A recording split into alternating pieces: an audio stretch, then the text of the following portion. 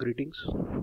In the previous chapter, we have studied the reduction formulae and how to apply this to the problems, particularly of the type integration 0 to pi by 2 sin raised to mx, or integration 0 to pi by 2 cos raised to nx, or integration 0 to pi by 2 sin raised to mx into cos raised to nx.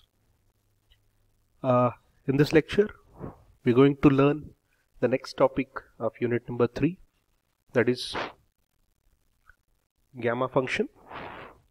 Basically, as earlier we have discussed, gamma functions are used to simplify the integrations, that those problems cannot be solved directly.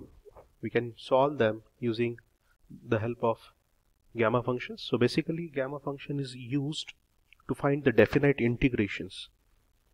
So first of all, we will look for the definition of gamma function. Gamma function is defined for a positive value of n.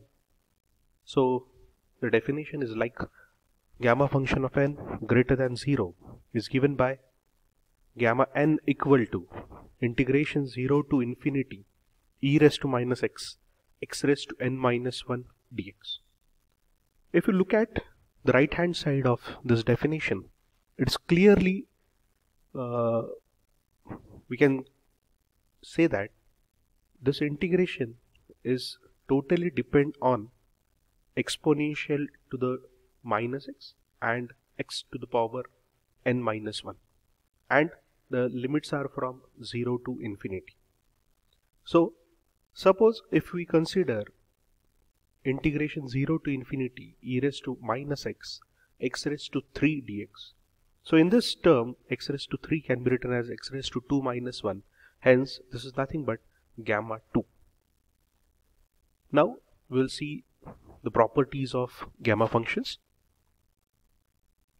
The first property is gamma n equal to 2 times integration 0 to infinity e raised to minus x square x to the power 2n minus 1 dx. The proofs of these properties will not be there for examination, but for simplicity, we can easily prove this. Instead, suppose we put x square equal to t. Therefore, we get 2x dx is equal to dt. That is, x dx can be written as dt by 2. Hence, the integration changes to 2 times integration 0 to infinity e raised to minus t. As x, we are replacing x to the 2n minus 2 into x. So x is replaced by x square is replaced by t. Therefore, the integration is integration 0 to infinity e raised to minus t x to the power t to the power n minus 1 into dt upon 2. So that 2 get cancelled and we get integration 0 to infinity e raised to minus t to the power n minus 1 dt, and that is nothing but gamma n. Second property is gamma 1 equal to 1.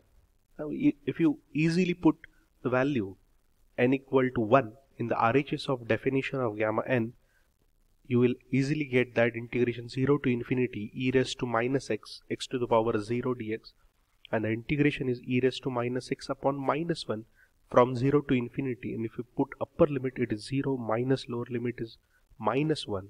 So minus 1 we get the plus 1. So gamma 1 equal to 1. Now gamma 0 equal to infinity, we'll look the proof of this in the next property. Third property is gamma n plus 1 equal to n gamma n. Now this property can easily look at, like, say if you in the definition of gamma function, if we put n equal to n plus 1, we get integration 0 to infinity e raised to minus x to the power n dx. And by applying by parts, this integration can reduce to n gamma n. Hence, gamma n plus 1 is equal to n gamma n. So in other words, if you think gamma n can be written as gamma n plus 1 upon n. So if we put n equal to 0, then we easily get gamma 0 equal to gamma 1 upon 0, and that is nothing but infinity. Therefore gamma 0 equal to infinity. Now the next property is gamma n plus 1 equal to n factorial if n is integer. Now suppose if you find the value of gamma 2 by the third property, gamma n plus 1 can be written as n gamma n, hence gamma 2 can be written as 1 gamma 1, and that is 1. Similarly, gamma 3 can be written as 2 gamma 2, that is 2 into 1. Gamma 4 can be written as 3 gamma 3, that is 3 into 2 into 1. Hence, in generalized, gamma n plus 1 can be written as n minus 1, n minus 2 up to 1. That is gamma n plus 1 equal to n factorial. Similarly, gamma half equal to root pi. Now again, we will not go to the proof of this, because for this proof we required some knowledge of beta functions. Hence we will prove this property number 5 after the knowledge of beta functions. So quickly revision of properties. If you look at the most important property we need is gamma n plus 1 equal to n gamma n, and if the integer is given, then gamma n plus 1 equal to n factorial. Now if I consider gamma 3 by 2, this 3 by 2 can be written as half plus 1, hence gamma 3 by 2 can be written as half gamma half. Similarly, gamma 5 by 2 can be written as 3 by 2, 1 by 2 gamma half. Gamma 7 by 2 can be written as 5 by 2, 3 by 2, 1 by 2 gamma. So in the same way you can find out what is gamma 11 by 2, what is gamma 13 by 2, and so on. Now in this slide we have studied the properties and definition of gamma function. Now we require some transformations of gamma function. We will look at in the next slide. The first transformation we look at integration 0 to infinity e raised to minus ky y raised to n minus 1 dy equal to gamma n upon k raised to n. Now if you compare this with the definition of gamma function, it is easily traceable that integration is from 0 to infinity, e to the minus power is given, y to the n minus 1 is given. So this is the example of gamma function. But the problem is, instead of minus ky, we want only a variable. So if we put ky equal to t, then we get k dy equal to dt, that is dy equal to dt upon k.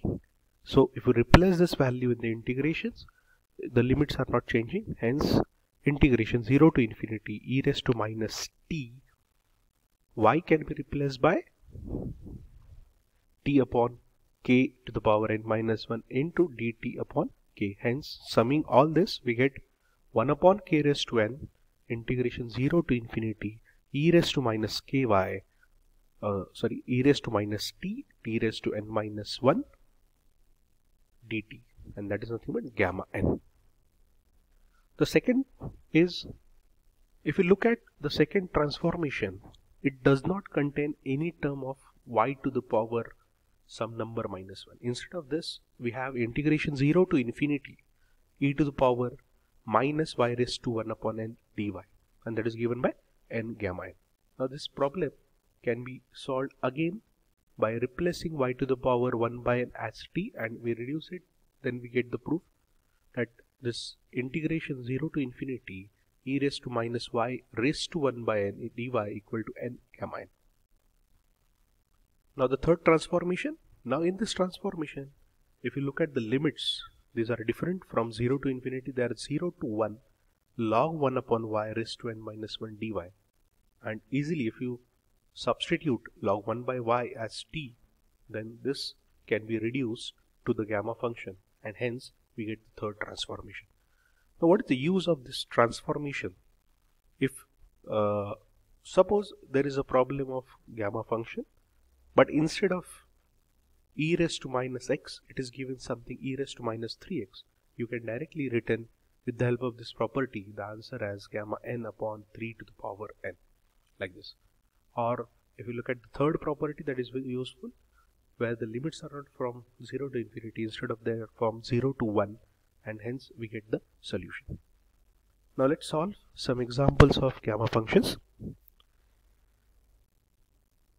The first example is prove that integration 0 to infinity root x into e to the power cube root of x dx equal to 315 upon 16 into root pi.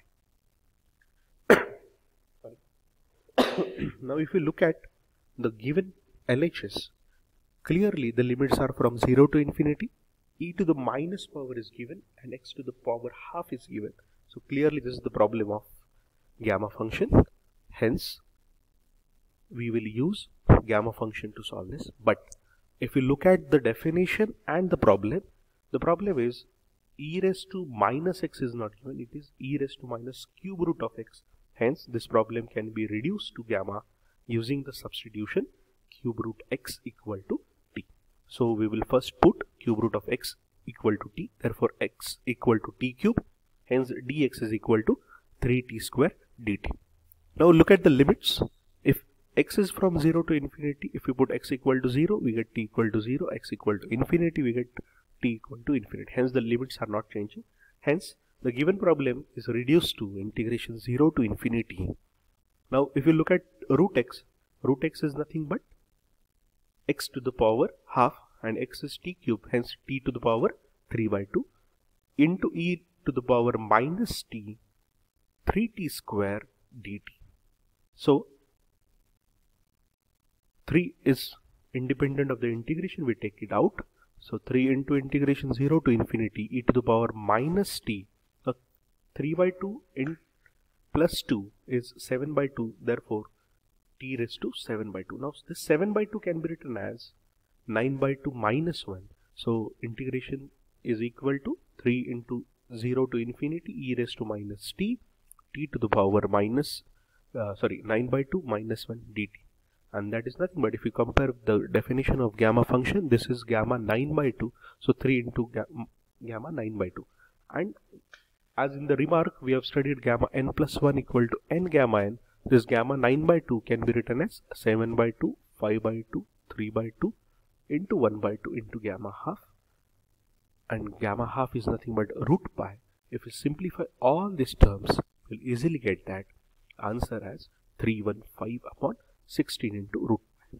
So quickly, if we revise the solution, as the limits are from 0 to infinity, e to the minus power is given, x to the power is given, hence clearly it is a problem of gamma function. But due to cube root of x, we cannot use gamma function directly, hence we replace cube root of x equal to t and we reduce it to the form of gamma function. I hope you have understood this example. Let us look at for the next example also. Now in this example, prove that integration 0 to infinity x to the power 7 e to the power minus 2x square dx equal to 3 upon 16. Again, if you look at the question, the limits are from 0 to infinity, e to the minus power is given, x to the power is given, and we can, so it is clear that this is the problem of gamma function. But we cannot use directly, so we have to substitute minus 2x square as t, therefore 4x dx is equal to dt, therefore dx is equal to dt upon 4x, therefore dx equal to dt upon 4 root of t by 2, and that is nothing but dx equal to dt upon 2 root 2 into root t, that is t raised to minus half upon 2 root 2 dt. Look at the table of limit. X is from 0 to infinity. If you replace x equal to 0, t is 0, x equal to infinity, t is infinity. So if you replace this value, we get integration 0 to infinity t raised to 7 by 2 upon 2 raised to 7 by 2 e to the power minus t to the power minus half upon 2 root 2 dt. Simplifying this, we get 1 upon 2 raised to 5 integration 0 to infinity e raised to minus t cube. This t cube can be written as t raised to 4 minus 1. And 2 raised to 5 is 32, so 1 upon 32 integration 0 to infinity e to the power minus t to the power 4 minus 1 dt, and this is nothing but 1 by 32 gamma 4. And we have seen one remark, if n is integer, gamma 4 is 3 factorial, so 1 upon 32 into 3 factorial, that is 3 upon 16.